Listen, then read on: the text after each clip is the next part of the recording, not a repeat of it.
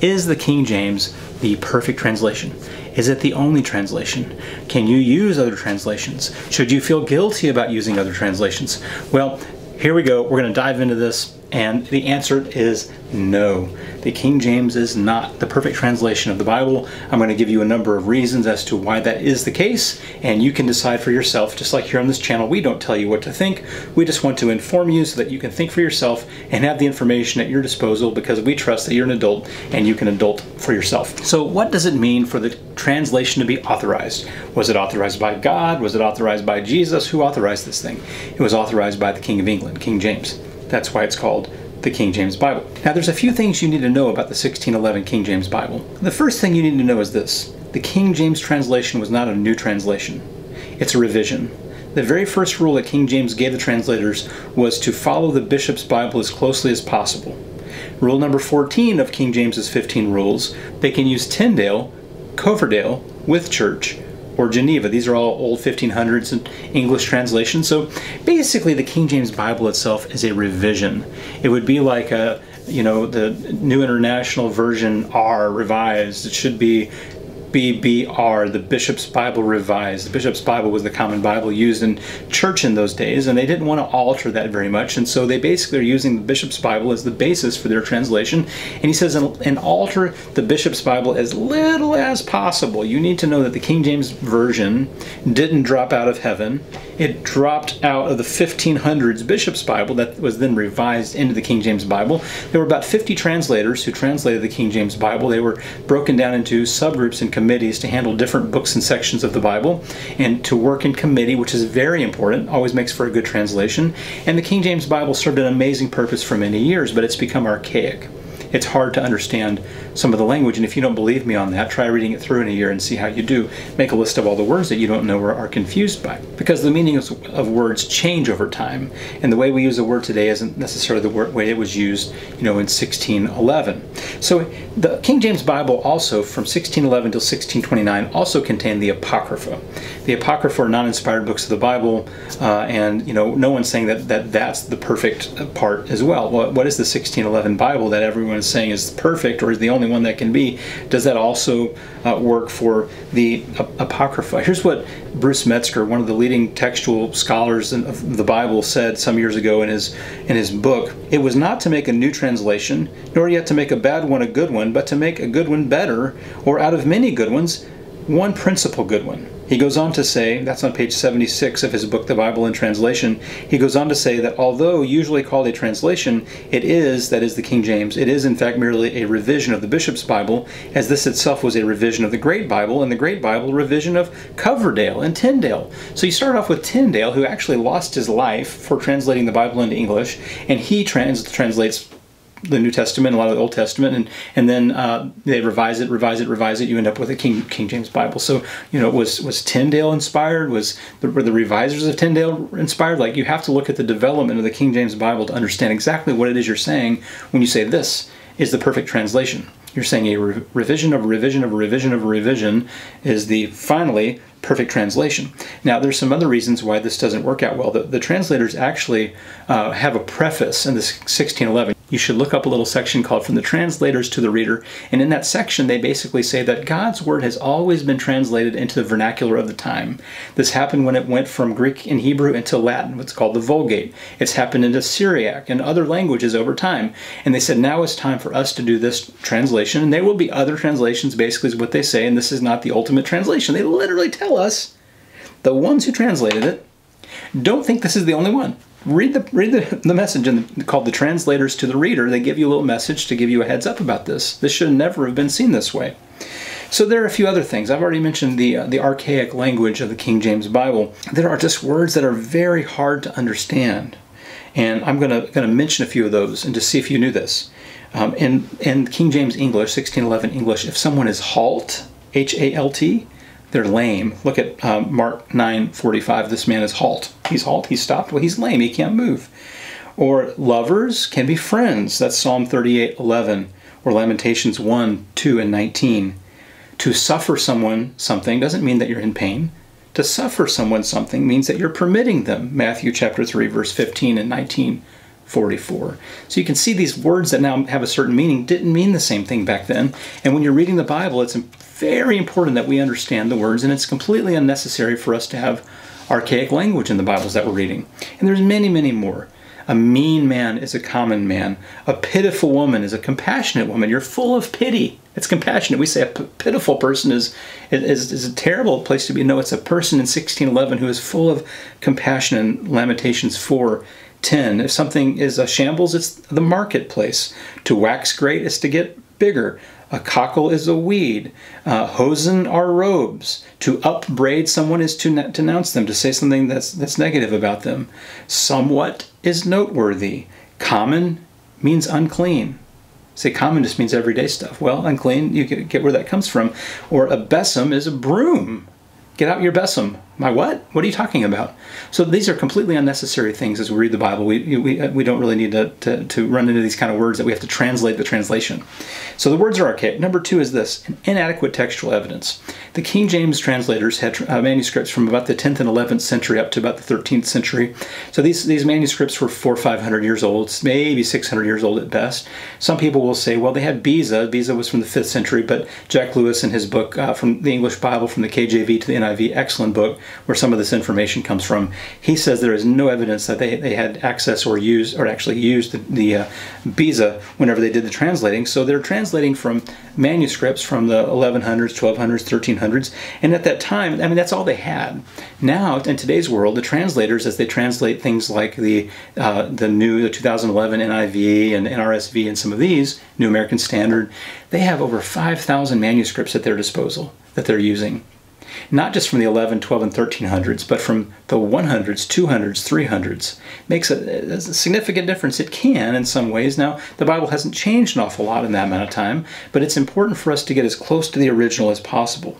Not only do we have more textual evidence as far as copies of copies of copies that we have at our disposal to try to work through and find out what's the most original reading, we also have more knowledge of Greek. You have something called a lexicon, and I have one here. It's called Thayer, sitting here, and it's a Greek-English lexicon of the New Testament. In the introduction to this book, Thayer mentions that there are nearly 800 words at this point in time, in the late 1800s, that they have in Greek that we don't have any other example of except in the Bible. Okay, so think about that.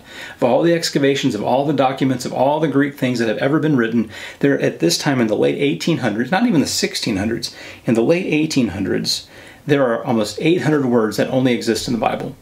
Today, that number is about 50. There are 50 words out of all the thousands of words in the Bible that we only have evidence of in the Bible. When you get that much more rich evidence, it's called lexical evidence, it's lexicon, it's like, these books that we look up word meanings in, the more information and data you get about how a word is used, the more context you get, the richer our understanding of that word becomes, then the more accurate our translation becomes. And then in the 40s, there were the Dead Sea Scrolls. In the Dead Sea Scrolls, there were almost 800 manuscripts found. This is 1947, that were found that shed light on the Old Testament. Before that, these go back into BC, several hundred years BC, Dead Sea Scrolls. Before that, our oldest Hebrew manuscript was from like 1000 AD. With the Dead Sea Scrolls in the 1940s, which they didn't have in 1611, we went back 1,300, 1,200 years into textual history to get older and older manuscripts that they just didn't have at their disposal.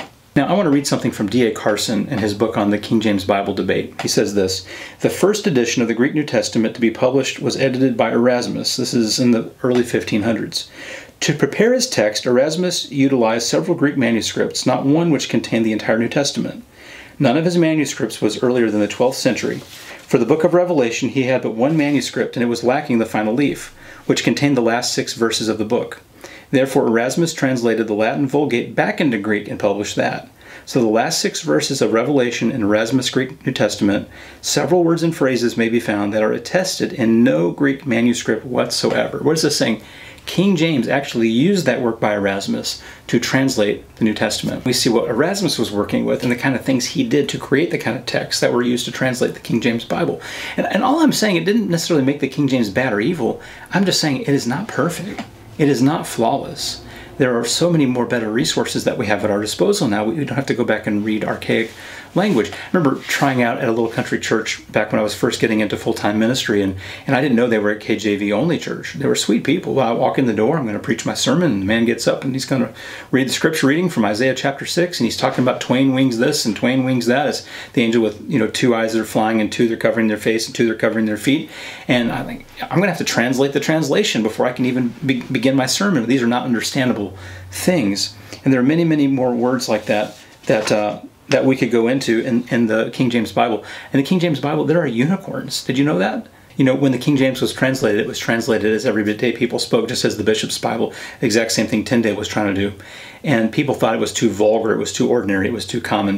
In 1611, now we say it's even hard to understand in common language today because language changes.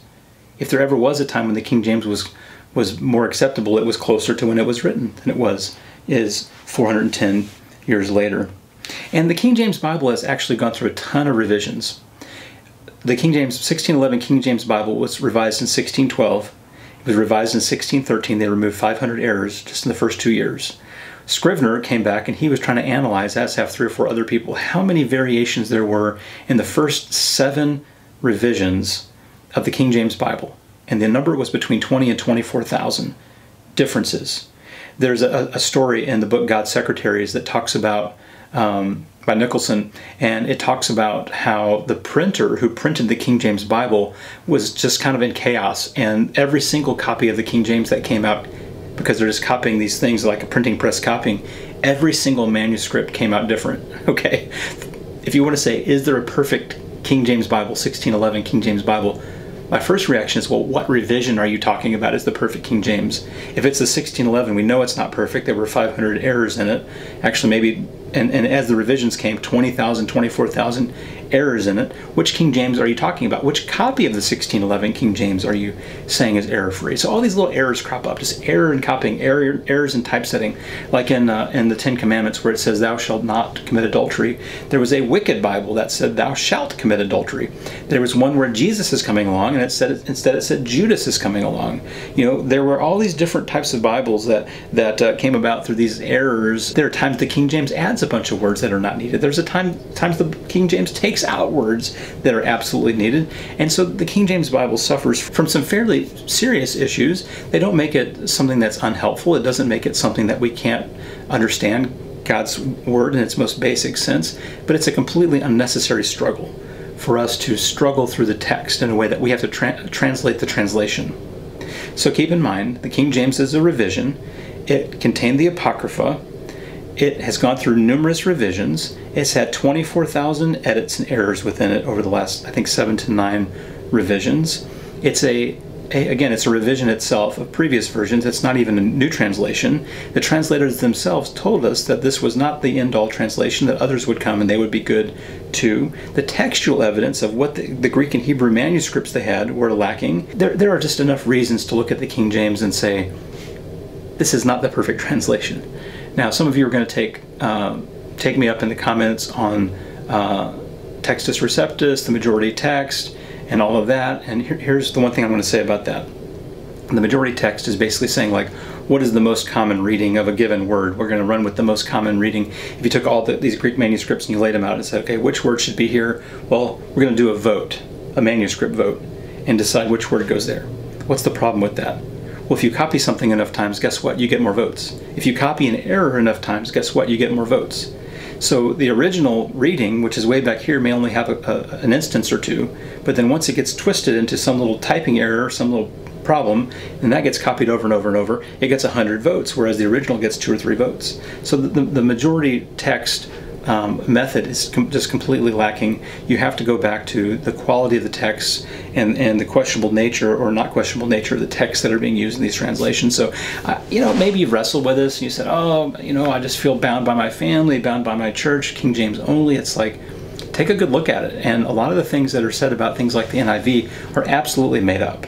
They're made up, they're misunderstood. These newer translations are accused of many things that are untrue. I did a video, search the channel for the NIV and why they remove verses. That's a great lie that is brought up about the evil NIV, the satanic NIV, and things like that. So know your own history, know your information. Don't just take things for granted. do your own homework, do your own research. Look up, buy a copy of the English Bible from the KJV to the NIV. Jack P. Lewis, he was an amazing man, died a few years ago. Look up God's secretaries. Look up questions you've asked by questions you've asked about Bible translation by Jack Lewis, and just do your homework and see where you land. Look up the NIV. Look up the New Revised Standard Version. Look up the New American Standard Version. If you're a big King James person but you want easier, better, more up-to-date modern language, look at the New American Standard Version. It's also an attempt at being literal, and there are other options that can be used here. But let's keep an open mind. Let's do our own homework and don't take anything for granted, because at the end of the day, it's not what someone tells you. This is your own decision to make, and I'm not going to make it for you. So you're going to have to adult and make that decision for your own self.